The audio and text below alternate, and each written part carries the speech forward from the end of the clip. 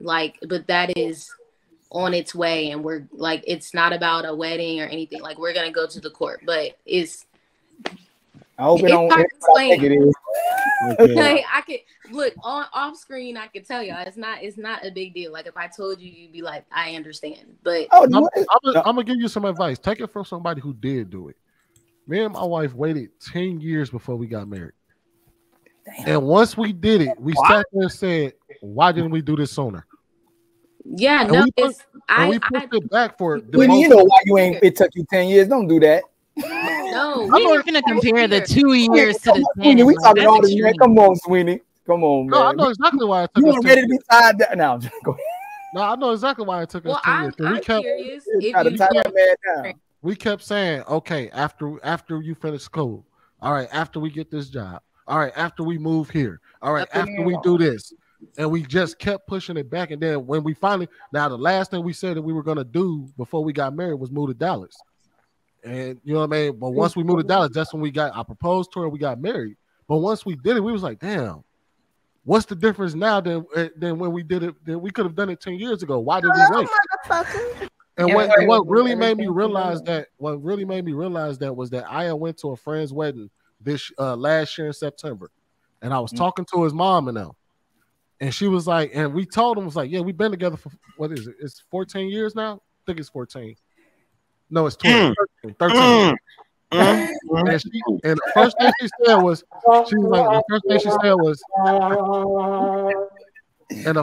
she said was, that you can't claim marriage over that period of time.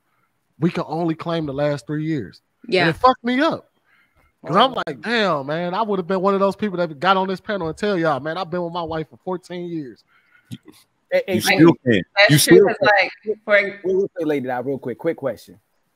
If it all fell apart today, would you run to go get married fast again, or would you do something else? Give me 1 second. Who? You ask me or her? You. Exactly. I'm gonna tell you this. 10 years. That's why you. I'm gonna be real with you. If this don't work out, exactly. I ain't doing it no more. If this don't work out, it's over with. Man. God, boy. I'm about to hit that gym. Exactly. City boys up. Mm-hmm. I was gonna say real quick, for example, my husband proposed to me like I think it was like a Monday. We got married on a Friday in the courthouse. It don't take long. You just go. It's very simple. And it's no different. I disagree with all of you about the dating with the purpose. I think everybody's dating with a purpose. But what's the purpose? The purpose is the dudes want the buns and the women want the funds. And that's what they're dating for. Guys are dating to smash, women are dating for cash. That's what they're doing out here right now. If you look at it, that's exactly what they're doing. But aren't you going to get ass and cash when you're in a relationship anyway? So why not just wait until... A lot of folks today are too inept to understand that. Because you got to realize when you start talking about a long-term relationship and you start talking about marriage, now you're talking about responsibilities. Now you're talking about something, especially marriage, something that you just can't easily get out of. I mean, you could try to easily get out of it, but there's a whole process you got to go through. So it's different. Yeah. Well, I guess you will be right that the purpose, they are dating with a purpose. The purpose is ass and cash. Cash. I don't even think it's that though, because how many chicks are getting money out of the people they're dating?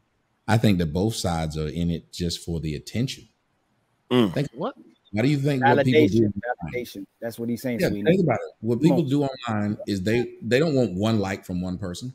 They want a bunch of likes from a bunch of people. And they do the same thing when they're dating. They want a bunch of people to like them. That's why you get people who will get online and they will make sure that like women, they will make sure they dress half naked around dudes because they want a bunch of dudes to tell them they're pretty. But I always tell people, if you're pretty, you show your face. You ain't got to show your ass. I always found that odd. Mm-hmm. But the people who tell them, there are people who are in relationships right now. And I'm going to tell y'all, and many of y'all might know some. They're in relationships right now. and they get more validation from somebody online telling them that they're pretty than the person in their real life telling them they're pretty. You want to know why I know that? Because they'll spend more time online than with the person in real life. These are facts. If you're in a relationship with somebody and you can say, I've spent more time with people online than I have with that person in real life, you just prove what people are dating for. People are dating because they constantly need that refill of validation. They constantly need somebody else. Sex with multiple women in a week feel better than sex with one woman multiple times. Why? Because if I'm having sex with one woman multiple times, I feel like she may be settling. Maybe I'm settling. But if a bunch of women want to have sex with me, well, that's validation. Same thing with these women. If a bunch of men want to take me out, she can go brag. Last week, this guy went me to this restaurant. This guy, it's a validation of I'm important and people want me. That's it. There's nothing else that people doing. I call it DNA. It's digging attention. That's deep. That's deep. The number one currency. People are not dating for anything that we always try to make these shows and act like people are trying to date to marry and stuff like that. And like I always tell women, not always tell women, but you can look at like when women say they're engaged and they've been engaged a long time. If a man want to marry you, he gonna marry you, and the woman ain't gonna say, let's wait. Let's just be real. If y'all two are in love and you say, let's get married next month, ain't nobody gonna say, well, let's wait 2 years. No, they're gonna go ahead and typically a man is the one putting that thing off. And when I'm putting marriage off, it's because I don't want you, but I want to keep sleeping with you. That's what I do. I've been engaged a lot. Hey, you got to speak for yourself on that one. Shoot, I've been engaged several times. How many rings did you buy? Rings from Amazon.com. They look good and they cheap. No, have you ever been married? You swear that I was one of them. Have you ever been married? That were rings from me. They can fuck around and put them together and form Voltron. They could. Have you ever been married? Hell no. Red flag. How women brag about not want to be married all the time? Fantasy, come on, now, gotta be the same. Come on, fantasy, gotta be the same. It is a red flag. You've been engaged plenty of times and you've never been married. It's a red flag. Yeah, it's a red flag. They're gonna let you know I'm not gonna marry you. I'm gonna get you all the way to the finish.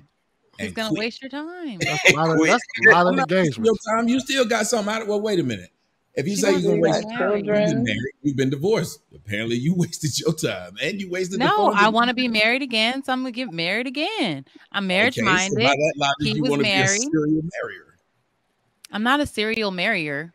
No, I'm saying, but I'm not gonna be perpetually single. Well, no. If the end result is you're saying the guy's wasting your time if he don't get married to you, cool. Yeah. That guy married you. He didn't waste your time.